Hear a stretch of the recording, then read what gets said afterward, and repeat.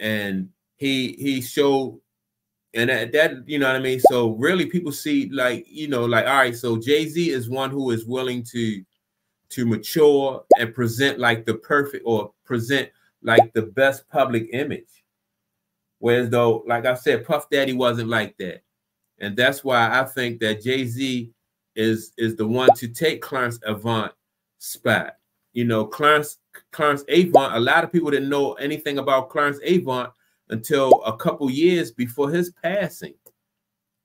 You know, I remember seeing a documentary about Clarence Avant, and you know, they was calling him the godfather of soul. But before this documentary came out on, I think it was like I don't know what network it came out on, but you know, but before that came out, I think it was Netflix. I had no idea that this guy, you know, who he was. And some people, they say